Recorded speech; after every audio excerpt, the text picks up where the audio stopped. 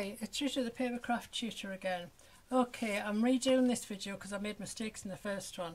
Kept calling that an eyelet, and I know it's a brad, but my brain wouldn't figure that out. So anyway, this is what we're making. It's a very simple ViewMaster card. There are 3 images behind the wheel, and you literally just turn the wheel to view the images. Very basic, very straightforward, but then I decided to do another video and I did this one, so just to show you, you can do all sorts of things with this, and this one's really sweet. I made one for my niece's, my great niece's birthday last month. Anyway, so you can do whatever you want with it, you know, you can make it whichever way you want, but it's very easy to do. So I'm going to keep it really simple to try and keep the video short. The project notes are typed up, they will go on site. If you don't have any of the dies or punches, I have given you everything you need on the back sheet, all the templates you need on the back sheet, and as ever, full instructions on step by step how you do everything. Okay, right, so I'll quickly take you through everything that you need. I'm trying to keep this video really short so it'll upload quick.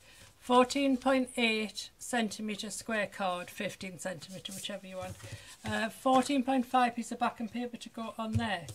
2 14 cm circles. Okay, ignore the hole in that one for the moment. One's just a blank.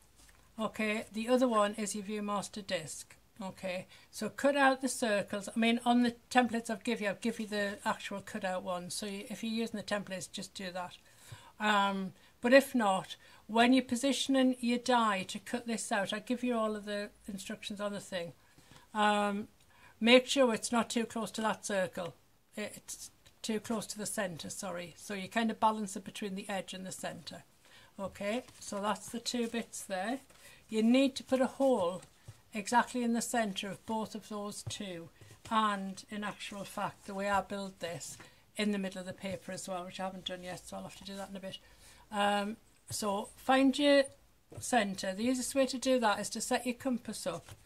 It's a 14 cm circle, which you'll figure out by reading the things. So if you set your compass, if you've got one, if you put the point on the 0 line and span it out to the 7 centimetre line, you can then play around until you're at the point where when you spin the compass round, it doesn't go off the edge of the page. That's how you know the centre. But if you're actually doing it by compass, it's probably easier because you've already got the centre hole in then. There are various ways. That's just the way I do. I mean, there's probably an easier way that I haven't figured out. Right, so I'm just going to, while I've remembered that I need to do it, I'm just going to put the hole in the centre of here as well with my pokey tool. So I know it's done. Ready for later. As you'll see, I kept my fingers well out of the way.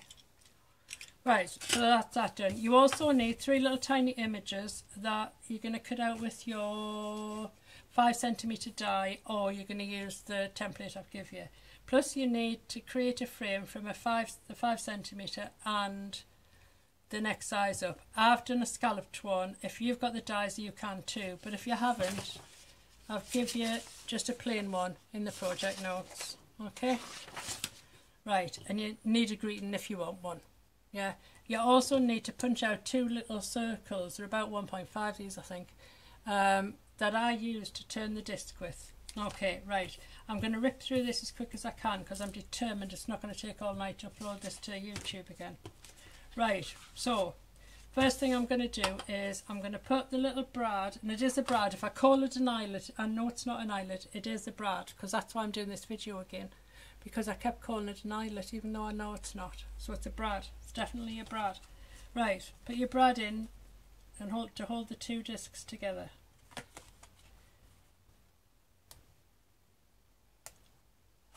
I'm opening up the legs and I'll probably regret doing that later. I'm just looking for my repositionable glue tape thing. Right, so I've obviously decided where my sort of first image is going to be because of the paper in the background has got the writing. Decide what your first image is. I mean, it doesn't really matter. Right, put a bit of repositionable glue in the hole, stick your image down, just be careful when you turn the slider not to rip it off again. Right, the second image, unless you're really clever, you'll never get in the right position. Yeah, unless it's a fluke. But you see what I've done there, sorry. Make sure that you know where the top is, because you don't want to spin round and then have your images on a slant. All your images need to be top to bottom. You see what I'm saying? If I lift that up, can you see? Yeah. You see that? Yeah. Okay, I'll show you in a minute anyway. Right, but you never, you know, you'd be really, really lucky if you get that second image in the right place. Right, quickly take the brad off again.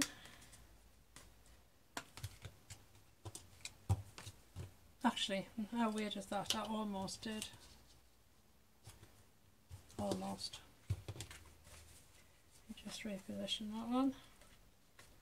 I usually have the biggest gap between the first and the second image, but I haven't this time. It's between the second and the third. But other than that, they seem okay.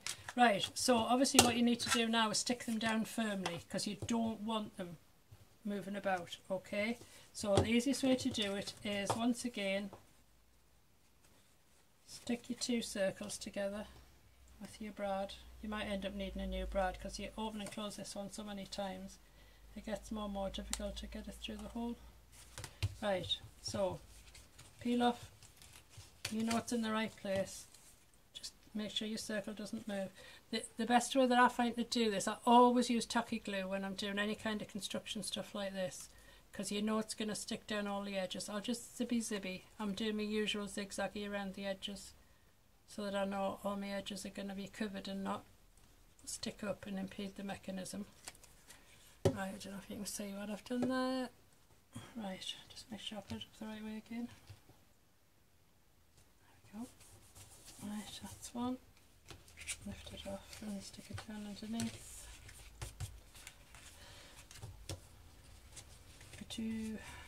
I'm trying to be so quick, and you can guarantee I'll make a mess because I'm trying to be quick so it doesn't take forever to upload to YouTube.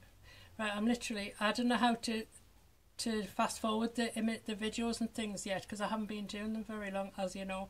I mean, I've seen them on YouTube where they fast forward over things and that, and where they put little notes on the video. I don't know how to do that yet. So unfortunately, if I make a mistake, I just have to do the video again.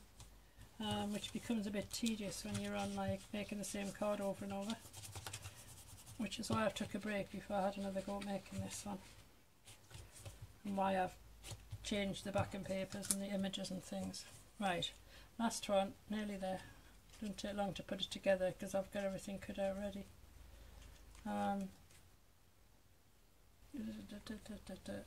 You just got to really make sure that these images are stuck flat underneath this disc and that they're all the right way up.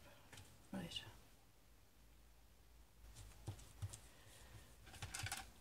Okie dokie. Now I'm just going to flatten these out, and now I'm going to have to flatten my disc out because I made it all warped, but it doesn't matter. It's fine. Right. Okie dokie. Where am I? There. There we go, back to the beginning. Right, so once you've done that, the next bit you're going to do is a bit tricky, because what you want to do is glue all of this bit. Again, do the same thing, stick it down around the edges because you don't want this moving as people are turning the ViewMaster disc around. So this is the plain card, the plain circular card at the back. This is going to stick to your backing paper.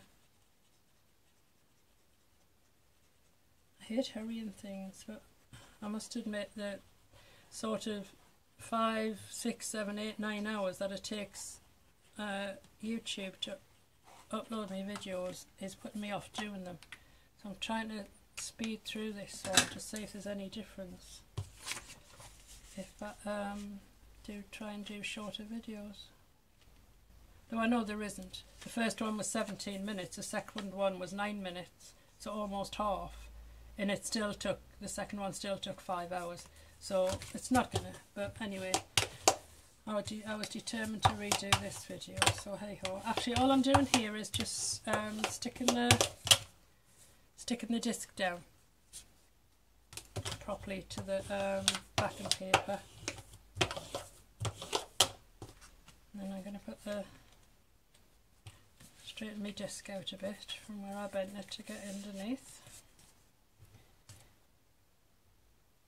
Straighten my brad out a bit and then put it back together again.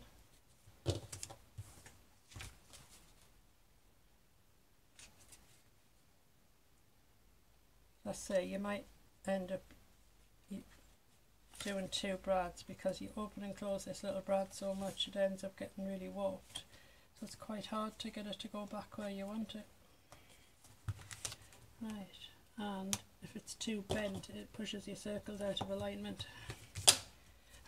Right, so that is going to go on there. I've got a little pencil mark on the end corner there that I just want to rub off. Right, that is going to go on the front of there, so I'm just going to do that with my double-sided tape because it's only paper that I'm sticking down, and because I put the brad through the backing paper, the paper isn't actually supporting the weight of the disc, the brad is.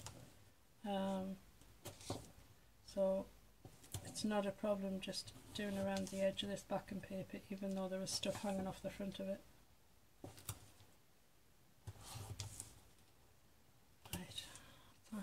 I've showed you this tip before, but as I'm going to do it anyway, because I always do it, I might as well show you again in case you haven't seen the two videos. If you're using double-sided tape, the easiest way to position your piece of paper or your whatever it is you're sticking down with the double-sided tape is just remove a little bit of the corner of the backing papers,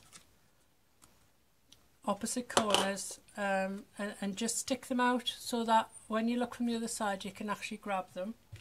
Check your card, because I've done this before as well, check your cards the right way up before you stick it down. Centre your backing paper,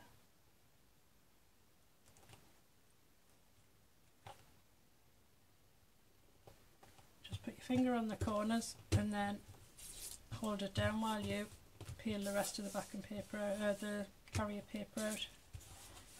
Right, nearly there. Right, okay, so now I'm finished with that. I'll just get that out of my way. Right, your frame for your,